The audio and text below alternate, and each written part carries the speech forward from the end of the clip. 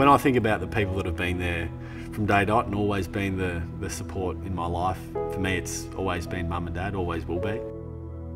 It's the unconditional love. You know, they've been the taxi drivers they've taken to sport, they've coached sport. You know, they don't care whether you win or you lose. I could never play a bad game. It was terrific. I'd walk off a field having not much impact and Dad would talk about, oh yeah, but there was a great mark you took in the pocket.